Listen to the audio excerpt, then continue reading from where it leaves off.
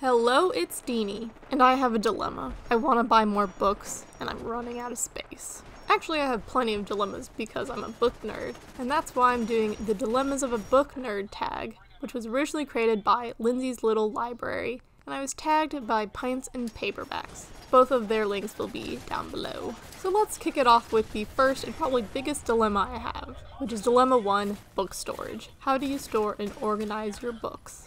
So I live in a decently small apartment where shelf space is limited, and I only, in the past few months, got a decent shelf that can actually hold the weight of the books I own. Before, my main organization was just stacking books in random places. But now I'm going to show you and do like the quickest bookshelf tour, like of all time, how I store and organize my books. Here's the bottom shelf of my main bookshelf, and it holds primarily my fantasy books. It also holds Fallout official guides because obviously I like Fallout. Then here is my manga shelf. It is primarily my boyfriend's books, but I will eventually read them most likely. Here we have my sci-fi and graphic novel shelf. It includes almost a complete set of my saga pops. This shelf only contains 4 books because I mainly use it for my tchotchkes. And then the top shelf of my main shelf contains my favorite authors, Libba Bray and Leigh Bardugo, and then also V.E. Schwab because I have a lot of her books, and then other little fantasy books that couldn't fit on the bottom shelf. Then I also store some books in the 2 little kind of cubby shelves that I have under my TV.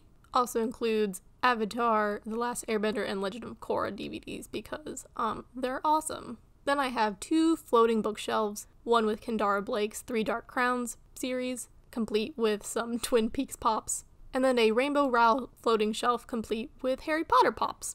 I also have one more shelf, but it is not pictured because it's a mess and it's in the bedroom where no one has to see it. Also, as you can see from the picture quality, you can see why I'm not a bookstagrammer. Now, Dilemma 2, tracking. How do you keep track of what you have read and what books you own? I have a personal Goodreads account, which is what I use to track my books. And since I don't own too many books, I pretty much know where my books that I have not read yet are, because they're just mixed in with everything. I don't have a separate shelf for those. Now the third dilemma, borrow. Do you lend your books out? And that's a nope, I don't, mainly because I don't know many people in real life who would ever want any of the books I read. Plus I know for myself, there was one time I borrowed a book from a friend, and it took me months to get it back to her because we just didn't see each other. We were busy, and I don't want that to happen with one of my books. Dilemma number 4, buying. How do you buy or acquire your books? I do multiple ways. I do Amazon if it's significantly cheaper on Amazon as compared to like in a store, because I've seen books where it's like $30 in store and then it's 15 on Amazon. I'm like, I'm sorry, I'm gonna save the 15 bucks and just shell it out to Amazon. I also do Barnes & Nobles. We have a local bookstore that we'll occasionally go to. Book Depository if I really like the UK cover better than the American cover. And then also I use the library for all my audiobooks pretty much. I used to do Audible, but then I started getting more into audiobooks and I wanted to just listen to sometimes more than one a month, so it was better to just do that through the library. The 5th dilemma. Yeah, I can't sing. Comments. How do you respond to the "how do you read so much" comment or similar comments? I literally don't think I've gotten that comment before. No one cares about my reading habits. Dilemma number 6.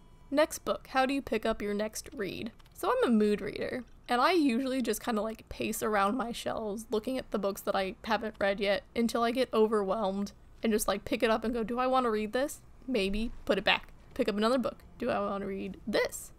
Put it back. And then I just get overwhelmed, and then I eventually just pick something until I just pick it up and go, okay, fine, we'll read this. I also do that really bad when I'm looking at my library's audiobooks, because there's so many that I want to listen to, and my wish list for my library is at like 200 some books now. So that's mainly very overwhelming. Dilemma lucky number 7. Travel. How do you pick up what books you bring on vacation with you? I don't bring physical books on vacation. Also, I don't really go on vacation. So if I were to go on vacation, it would primarily just be audiobooks from my library. Dilemma 8. Annotate. Do you write or highlight or mark up your books in any way? And I don't. I used to in high school for required reading books because I had to go back and search up specific quotes, or we had to be like, on this page, this paragraph means this, because we had to critically review everything and make everything into something that it probably wasn't. But yeah, no more. I didn't like doing it then and don't have an interest to do it now. Number 9, dilemma number 9. New or backlist? Which do you prefer, new releases or backlist books? And I do both. If it's something that I'm really interested in and it's a new release, I'll usually buy it, especially if it's from an author that I really like, but I also will go and buy backlist books or, you know, get them from my library or whatever. Let's slam dunk dilemma number 10. Sequels. Do you read books as they are released or wait for an entire series to be published before reading one book? I definitely do not wait. There's multiple series that I've been reading through and I'll read them immediately whenever the book comes out, and then I'll reread the past books in the series, because if I love the series, I don't mind reading it multiple times. I don't even mind waiting for the next book to come out.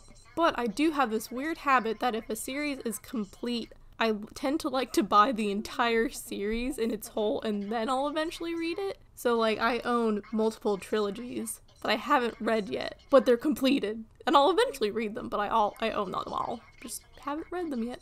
So I'm dilemmaed out now. And I'll tag the following 2 people. Arts, Books, and Other Things, and Claudia. Both linked down below. Unless you don't like doing tags, here's the thing about tags. I'm like, I don't know who to tag because I don't know who actually likes doing tags. It's my weird fear about this thing.